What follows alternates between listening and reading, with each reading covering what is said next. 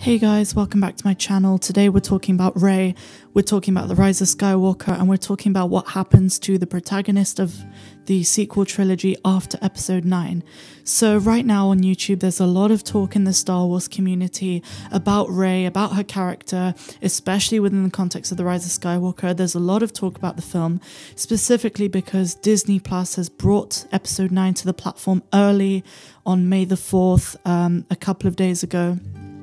And a lot of people are vocalizing their opinions of episode 9. Now, it's kind of reminiscent of when episode 8 came out. Everyone was very disappointed with The Last Jedi.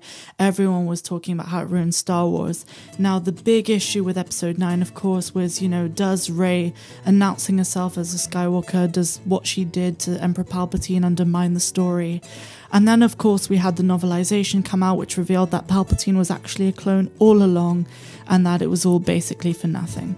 So in this episode, we're going to be talking about Rey's character because for me, I didn't particularly mind the film overall. I think it treated the fan base much better than The Last Jedi, but that's J.J. Abrams for you.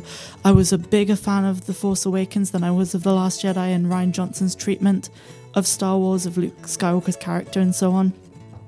But in this episode, I want to talk specifically about Rey and about what happens to her at the end, because the final scene for me really ruined the film. I mean, when she calls herself a Skywalker, we're not given any context. It's just like, okay, kind of like female power, blah, blah, blah, all of that stuff. And it doesn't feel authentic to Star Wars. In my opinion, if she would have declared herself to be a Palpatine, I would have respected her character. I'd been like, you know what? She called herself a Palpatine. She took responsibility of what that name means, and she really changed what it means going forward when that old lady in the desert of Tatooine asks her, no one's been here in so long. Who are you? And she says, Rey. And obviously the Skywalker twins turn around in ghost form and say, nothing. And then she's like, I'm Rey Skywalker. And then she looks out into the binary sunset with BB-8 and the film ends. And it's like, okay, it's a bit of a slap in the face for many fans. So in this episode, I'm going to be talking about what happens to her. So sorry to rant and rave. We're going to pick up from when we see her and the old woman says, who are you? And I'm actually going off the novelization, which gives us a little bit of insight. So here it is. Rey Skywalker headed towards the Falcon to return to her family. People were precious. They were life and light.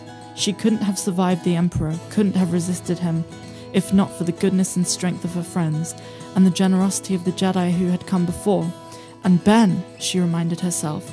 As she approached BB-8, warbled that he'd had enough of desert planets, that he gave no complaint when she paused to gaze into the desert morning. Together, Rey and BB-8 watched as Tatooine's twin suns rose on a new day. Now, that's literally all the book gives us. I really feel as though with Disney, with the franchise, with how they've treated the Skywalker sequel trilogy, how they've basically realized their big failings in the fact that they had no plan going into it. They just wanted to close the freaking book on the Skywalker trilogy. They give no potential for Rey's character to develop further. I mean, if you ask me, that's kind of a relief. I'm much more big of a fan of what they're doing with The Mandalorian, their treatment of the Clone Wars. The ending was absolutely fantastic. I'm very much looking forward to Kenobi, looking forward to the High Republic. I'm looking forward to what they're going to do next. But to be honest, I would have much more respected this character and this treatment of the character if they would have given us some clue to the fact that she was going to have some space adventure after. But then again, after the revolution, what's the goddamn point? So who knows, maybe we'll get more about Rey's character in the future.